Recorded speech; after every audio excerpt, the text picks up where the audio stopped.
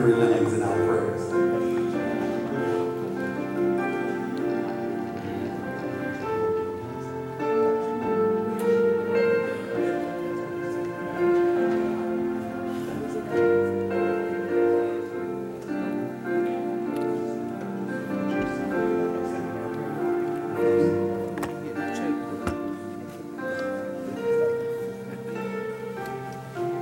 This can't be all the ushers, because I don't see the president in the basement, because it's children's church. So somebody, Denzel, can you run down together?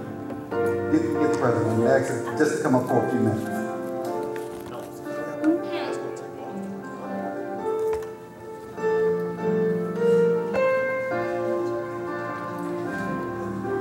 Now the ushers, they're going to have their service this day, and this marks like an anniversary year for them. And I just wanted the president to be up here for this prayer. You know, they serve very faithfully. Not just in Sunday morning service, whenever you call on our usher board, they will be in service here at the church. So I just thank God for them. I thank God for them because when I first started coming to church, I tried to be an usher, and that was not my call. When I said sick, you sick, but nevertheless, I thank people with that gift, because everybody doesn't have every gift.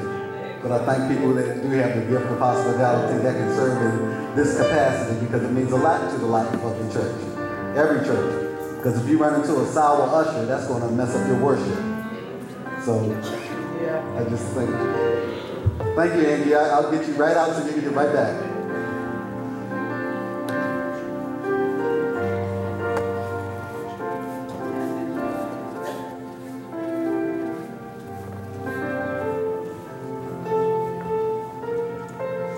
And of course, Brother Bentley, who's a part of this board, is with his wife, and Sister Lemon, who's a part of this board, is with her husband. There were two of the names that we called while sick and shut.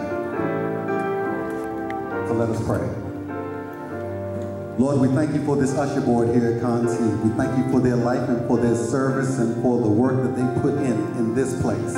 We thank you for the gift of hospitality that you've given to each and every one of them, that they will serve in this church, Lord, at the doors of this temple.